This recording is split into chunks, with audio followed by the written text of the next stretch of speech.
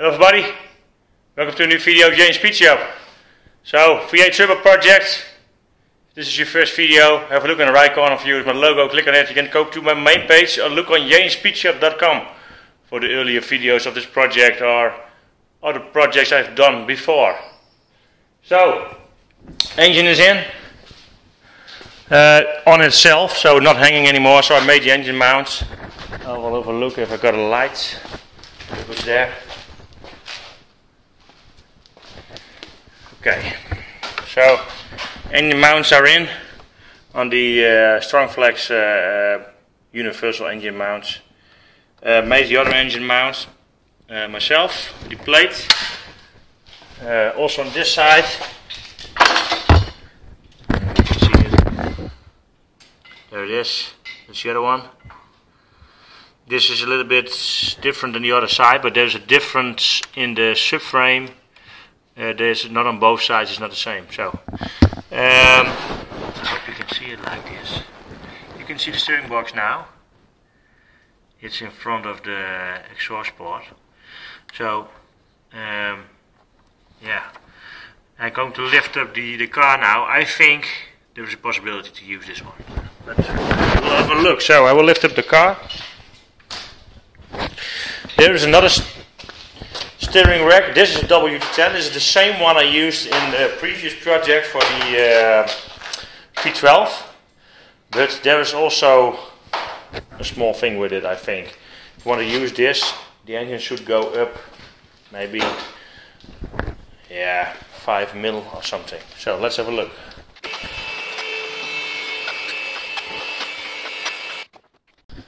So as you can see here, I got a new radiator. It's a 420. It will fit the original mounts of the this is a 200 model, but it's a facelift model. This frame is not in my own car, but it's somehow maybe it's just screwed on here, so I think I can just use it. This is 30 centimeters, is the same on all the radiators. In my own car I think there is a radiator from a W210 in it, I'm not sure. But this will fit pretty good. I didn't not yet close the hood. The only thing is I had to slide off some plastic on this side to get it fit in perfectly. But it sits pretty nice also with the condenser for the air conditioning. Pretty good. So engine is in. I think it's pretty nice how it sits above the subframe. Also the transmission is in nice. Also made this support. Originally this is a mount of 210. I could also use a W124, that would fit better on the bolts. But then I had issues with these two bolts, so that's different. So I have to make it nice and shiny, so it needs to be painted. Drive shaft is in. I got 1.2 mil or something here, where the space that I had. Because this inner piece with the spline on it is longer than you have spline in the tube, so it's now in with maybe a mil out or 2 mil out, so it will fit the complete spline inside, so that's good. So I have to put the bearing in and that sort of stuff, but this axle is not modified, it is in just like it is. So this is pretty good, the bearing can go in, so yeah, I think it sits pretty good. On itself, it's not in an angle or anything else. It's pretty good. It turns just good.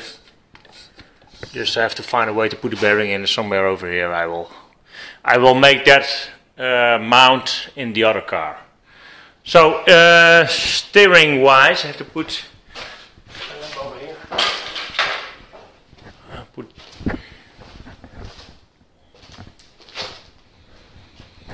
So the other engine mount. And on this side needs all to be painted. There's a lot of room in here. Easy enough to put a downpipe out of here. I think I will make an exhaust manifold from 2 to 1 on from the 4 cylinders. So and then in the middle of the pipe it's going to the downpipe also on this side, because the plan is to get a downpipe here underneath the engine and then route it up here to the turbo flange. leaking a little bit. I think it's just dripping from here. Almost sure. So,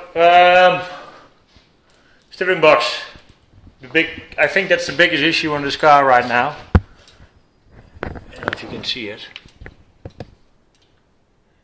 There is the exhaust port, and there is now, I think, 10 mil space between.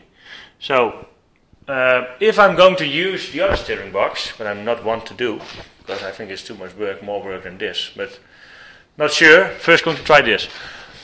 Then it has to sit in here, and you also have to deal with these ribs on here, I think. But I didn't try it because there is no room to place it when you're not removing the steering box or these arms.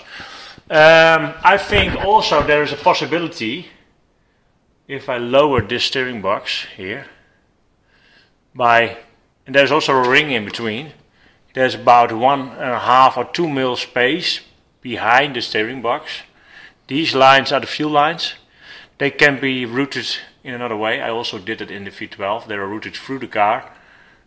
So that's not a problem.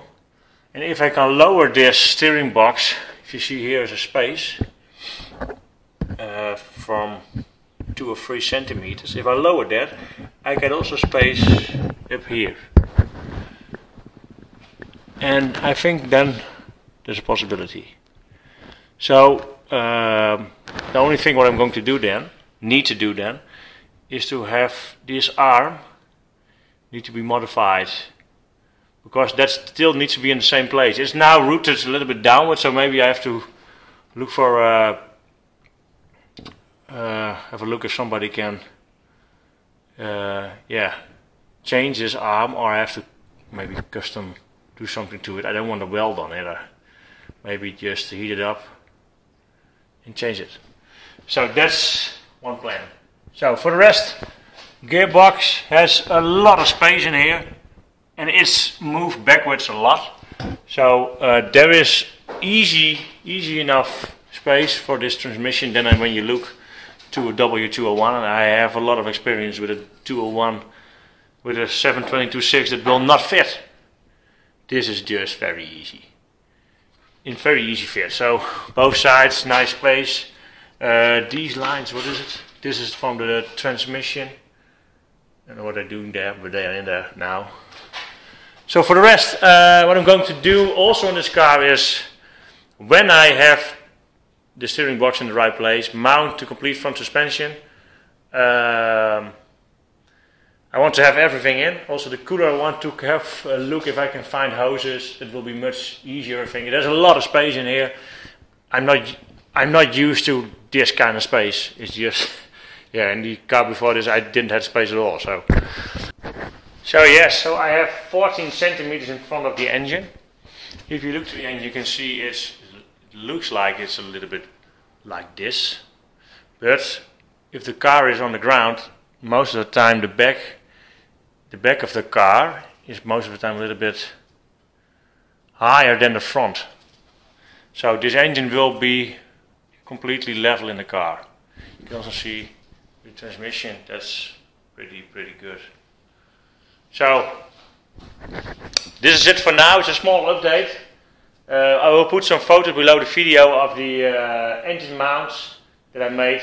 They're made from a 10mm plate to the engine, and the plate for the rest of the engine mount is 5mm.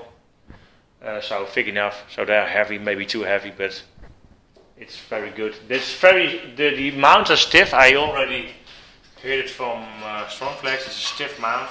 So yeah, I'm very pleased with it. A lot of room.